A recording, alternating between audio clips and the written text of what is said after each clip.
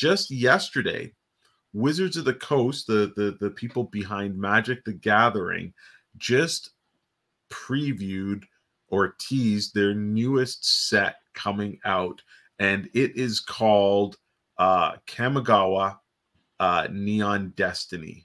So let's bring up an image of that. Here we go. And they've been doing some really cool CG trailers. So we're going to try and play this trailer for you, but I just want to drop a couple of things before we get to it. And that the Kamigawa block has been out before, and it was a kind of like a samurai and ninja and kind of like a Japanese themed set and in the Magic universe. And now they're taking that and let's say, as you can see by the name Neon Destiny, that doesn't sound very traditional, you know, ninja or you know, Japanese influence. But let's see if we can play you guys the trailer here, and you'll see what it's all about.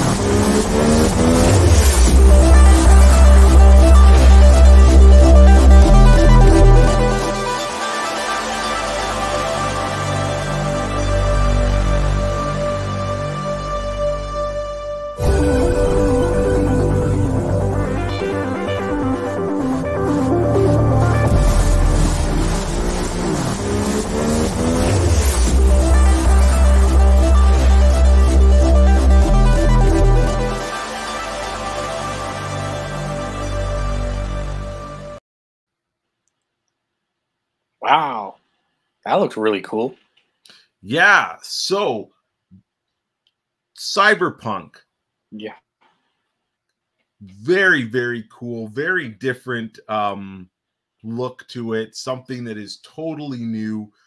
So Magic the Gathering coming out with a, looks like your cyberpunk Shadowrun, Blade Runner-esque. Here we go. Here's a look at what the products that are going to be coming out. And this set is coming out in, I believe, February. So as always, there's going to be draft booster packs. That's your standard Magic the Gathering pack. You can draft out of it. There's going to be the set booster pack. Set booster packs are guaranteed foil, better rarity distribution in it. That's if you want to collect the set. And of course, the collector boosters are in there. Collector boosters give you all kinds of alternate art cards, foil cards, everything. The art in this set is absolutely phenomenal. Yeah, check out this. This is one of the images here that they've sent for the promotional images. I just love the look of this. This is, like I said, you got your cyberpunk look, your Blade Runner. Like, I think it's going to be super cool. It's very different, and I applaud Wizards of the Coast for reaching out and trying different things. We've already had the Dungeons and Dragons Magic set. There's going to be a Lord of the Rings and a Warhammer set coming out, Warhammer 40K, and now this. So the mechanics and the play for Magic are super solid. So why not put that into different themes and genres? So let's take a look at one of the other things here, Jesse. I'm going to bring it up here. This is, again, one of the promo images that they brought up. And yeah, this is dragons. You know, again, how do you have Magic without dragons? And of course, we've got these looking like the more traditional, you know, like the Chinese / Japanese dragons here. And look at the card here. Wow. Man, this is super cool. We've got a legendary creature, an ogre demon. So again, embracing all of that, you know, Japanese influence stuff, Onis, you know, magic, samurai. So it looks super, super cool. Can't wait for this set. This particular set, we have had a lot of people already, since that trailer dropped, pre-order it. And I'm going to ask you to just bring up this next slide here because this is one of the things that people are going nuts for. So in Magic the Gathering, you have land cards. Land generate you mana, and these are just your basic mana cards. So here's only 3 out of the 5, but you'll get kind of the idea. So on the left, you've got like the plains, which generate you white mana, and then you've got blue mana, there's the water, and the red mana, and all of them have this kind of traditional Japanese style art. Looks incredible, so we had to mention it because you know, Magic's such a big part of our store, and this set looks like it is going to be just crazy cool. And like I said, it's coming out in January, not January, sorry, in February. So put that on your radar as well. You know, the Wizards of the Coast got some information on their website for you to check out about that set. You can see even more of the cards they're promoting. I would love to do a deep dive into some of those more cards, but I am not the Magic guru, so we're going to see if we can get some of the guys from Heroes World to talk a little bit more about it, because it's really exciting. And this particular, how Magic releases sets, they kind of release it in a block. So if you're not familiar with Magic, but you really like a cyberpunk setting, you could just buy these 2 card sets. So Kamigawa, the Neon Destiny, and whatever comes after, and just play with that. And I think that would be a load of fun. I was gonna ask you. You brought up the draft boosters and the what was the other thing?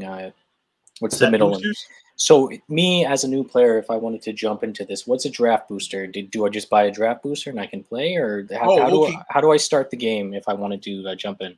So if you were to jump into it, a draft booster is a you get 15 cards in the booster, and it's kind of made for you to play by buying 3 packs and having like a tournament game with 6 other players or 8 other players, in which you are going to choose a card, pass the card or the rest of the pack around, and then you keep doing that until all 3 packs are done. It's not your introductory format to it. If you wanted to start playing the game, you would probably want to dive into maybe one of the bundles, or if they make what's called a starter deck product. I haven't seen if they're going to have a starter deck for this particular set just yet. But insofar as if you bought enough draft booster packs, you could build a deck. And that's how people used to traditionally build Magic decks. You know, you'd buy cards and try and get the cards you need in order to build your deck.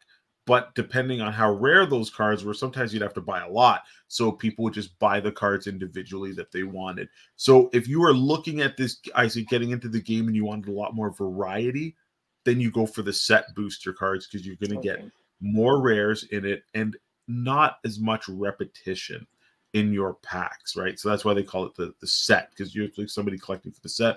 But again, you can play with all of them. And if you're really chasing those alternate art cards and stuff, you're going to look into getting the collector boosters, which are a lot of fun. But the price tag is a little bit more steep on those ones. So yeah, so it's a lot of fun. So hopefully we'll get a chance to check out some of those cards when they come in, because I know we're both fans of Cyberpunk, even that new video game that just came out. And you still read the Blade Runner comics. I'm into Shadowrun, so it's a theme that we are definitely down with. So